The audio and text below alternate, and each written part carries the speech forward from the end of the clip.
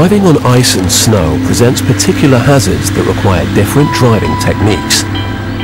One of the most important things to remember is that stopping and cornering will be much more difficult than on a dry road, as grip is substantially reduced. Clear snow off the bonnet and roof of your vehicle.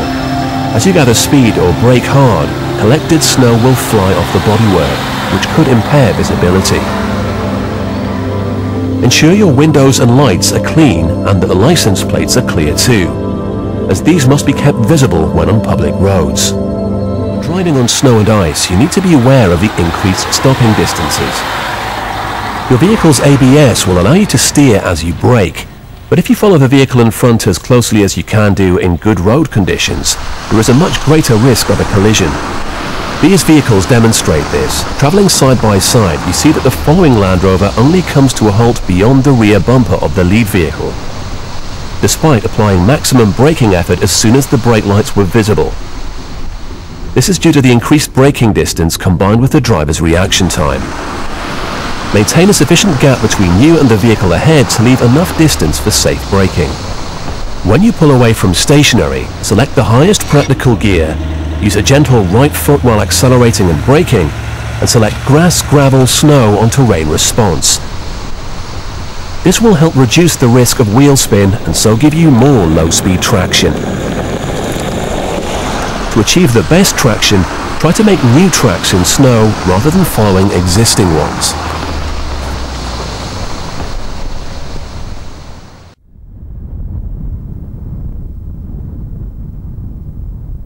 A recce is vital when driving off-road in snow.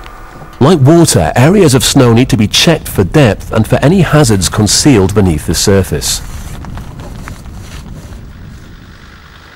Driving straight into unchecked areas can result in wheel spin and your vehicle becoming stranded.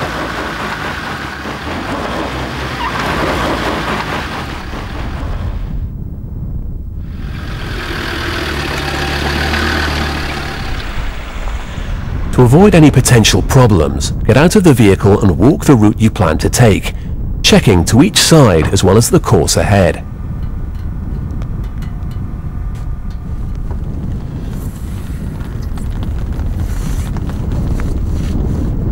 Remember to knock off snow from your boots when returning to your Land Rover. This will help you maintain good grip on the foot pedals. If the snow is too deep or if there are hidden obstacles, take an alternative route.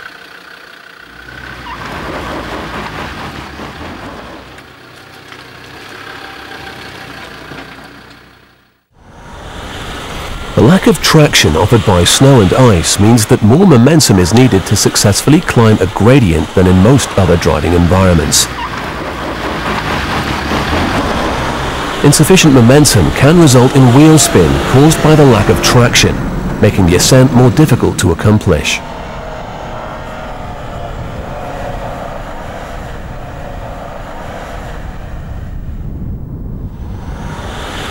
Approach an incline in the highest practical gear, which in this case is second, and use a strong but steady throttle to gain the momentum needed. It is particularly important in snow to attempt the hill straight up, as the slightest side angle can cause you to slide. Dynamic Stability Control, DSC, is a feature on some Land Rover models that helps maintain directional control in slippery conditions. Turning off DSC and entering a corner too fast, or applying the throttle too sharply can risk the vehicle sliding into a skid, as demonstrated here.